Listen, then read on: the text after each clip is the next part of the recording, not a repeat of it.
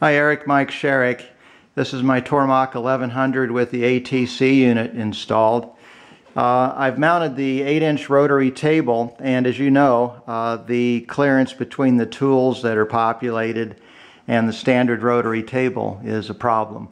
Most tools basically interfere with it. I've took your lead from the factory there and machined down the height of the tabs to 10 inches above the table.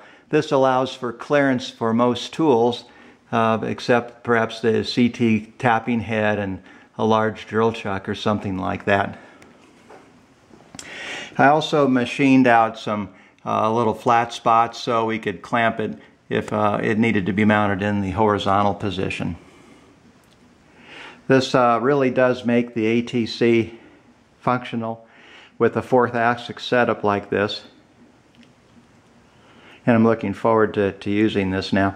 This is going to be my first 4-axis part, that cylinder plug that you and I talked about the other day.